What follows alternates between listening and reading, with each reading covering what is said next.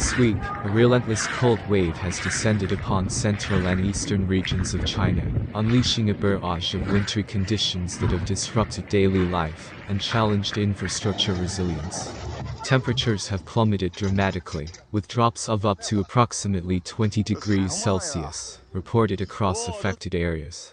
The provinces of Shaanxi and Shandong have found themselves blanketed under heavy snow, while regions in Henan, Hubei, Hunan, and Guizhou have been encased in freezing rain, adding an extra layer of peril to already treacherous conditions.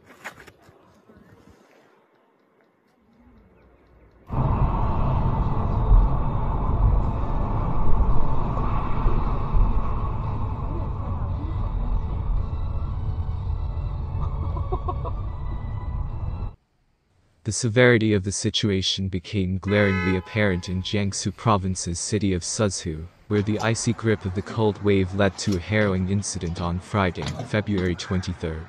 Over 100 vehicles collided on an overpass, highlighting the dangerous consequences of the extreme weather.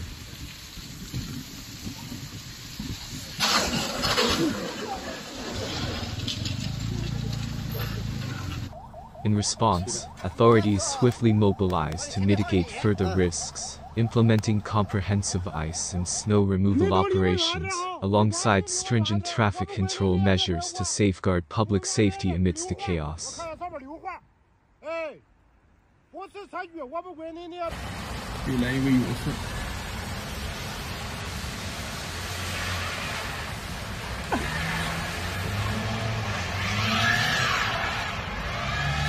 Bulldozers are being deployed to clear ice and snow from the main roads.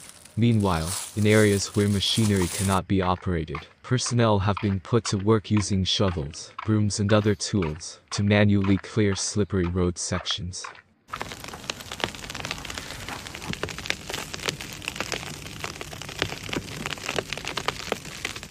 In addition, freezing rain was observed for the first time in more than 150 years of meteorological records in western Shanghai.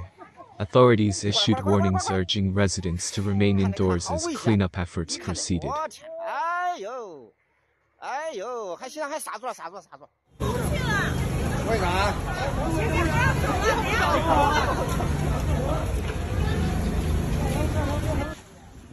Southern and central China have been experiencing widespread cold, freezing rain and heavy snowfall in recent weeks, leading to transportation disruptions during Lunar New Year, the nation's most important holiday.